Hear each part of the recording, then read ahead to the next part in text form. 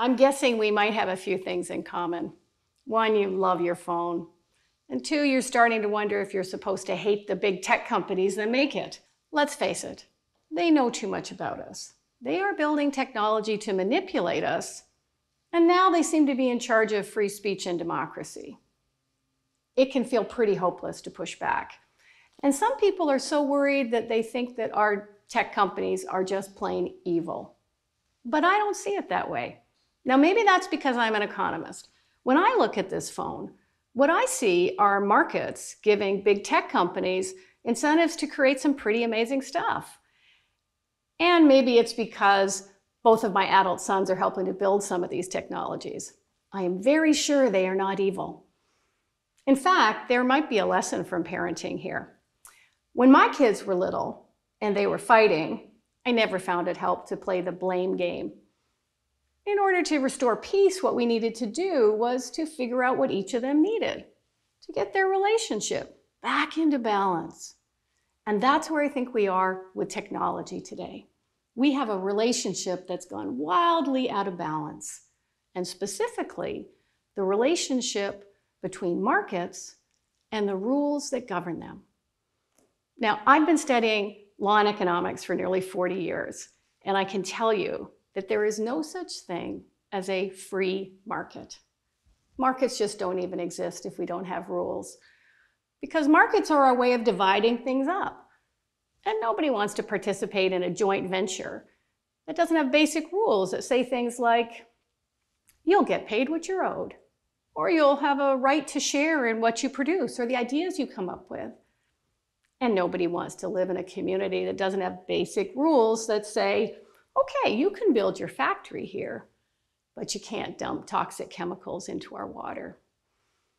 Rules are our way of moving forward together, arms linked, in this amazing joint venture of the human community. They are the infrastructure of trust.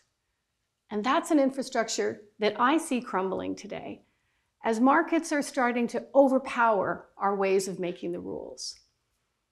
You can think of it like this. Our big tech companies are like powerful horses that have slipped loose of their reins, and they're now in danger of running us off a cliff. We don't want to shoot them. We just want to get them back in harness so they can take us where we want to go. So how do we end up like this, with our markets getting overpowering our ways of making the rules? The problem is that our rules were built for the Industrial Revolution. And that's horse and buggy days. And they're just not up to the challenges of the digital revolution. There are lots of reasons for this, and I've been studying them for a few decades, but let's just zero in on one of them. They're really slow. Our big tech companies may be violating our antitrust laws, but the last time the US government went after a big tech company for violating the antitrust rules, this was Microsoft in 1990, it took nearly 20 years for that case to get resolved. Our governments are just outgunned by big tech companies that have most of the data, most of the computers, and most of the engineers. In fact, when European governments created the right to be forgotten on the internet, they had to rely on Google to enforce it for them. So, does this mean that it's hopeless? I don't think so. And here's what I think is the secret to keeping up with big tech. We need to be as innovative about our rules as we are about our technology. Let me give you an example of what I mean. I'm sure you've all had the experience of looking for something on the internet, new pair of shoes maybe, and having it follow you all over the web. It's pretty creepy. It's also pretty impressive. Driven by smart engineers and lots of venture capital, that's markets solving the problem of the shoe company, which is to figure out what we want. But that solution for the shoe company creates a problem for the rest of us. It invades our privacy, and it makes us feel like lab rats. But what if we could get some of those engineers, some of that venture capital, working to solve our problem?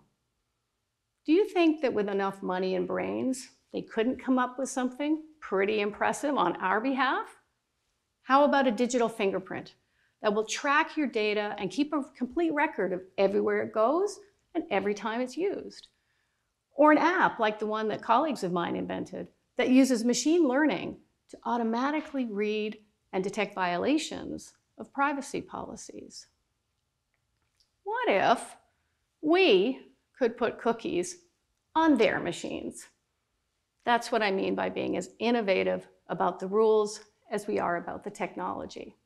Now, maybe you are thinking, what is a rule anyway? How can a technology be a rule? Don't rules have to be those things that you write down in a bunch of legalese? No, rules are not about words. Rules are about trust. And if a technology helps you to trust a company with your data, for example, that's being innovative about the rules. And that's the kind of innovation I think we need. I call this regulatory technology. And to me, human history is just one long story of us inventing and reinventing regulatory technology. Our earliest ancestors used the regulatory technology of conversations and gossip, music, art, stories around the fire. And then indigenous peoples around the globe invented democratic councils.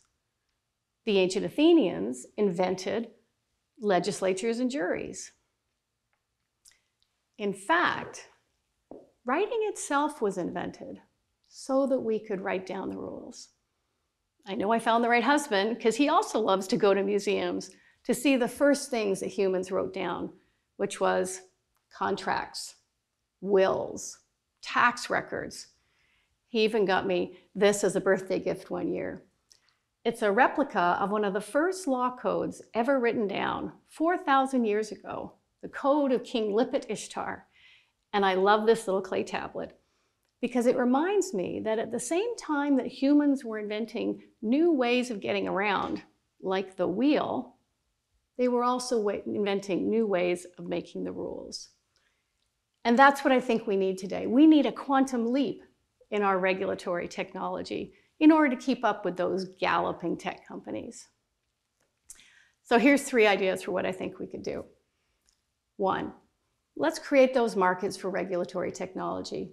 That means we need rules that incentivize entrepreneurs to invent those technologies and rules to make sure that that's all done under the control of our governments. Number 2, let's find, nurture, inspire, and support the currently small number of lawyers who are really innovative and ready to change the world. Too much of the profession today is resisting that kind of change, and we're going to need to fan the flames to get that into a conflagration. And 3, become a rule innovator yourself. The next time you find yourself thinking, there ought to be a law, try asking a few of the design thinking questions that innovative entrepreneurs ask. How might we? What if there were a way to? What if there were a way to track your data on the internet? And how might we give vulnerable populations the tools they need to make sure that facial recognition is not getting misused by the police? I am excited about the future.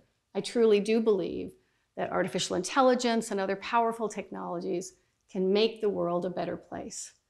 But we have to get those big tech companies back into harness. We have to get that balance back between our markets and our rules. And I believe we can if we are as innovative about our rules as we are about our technology.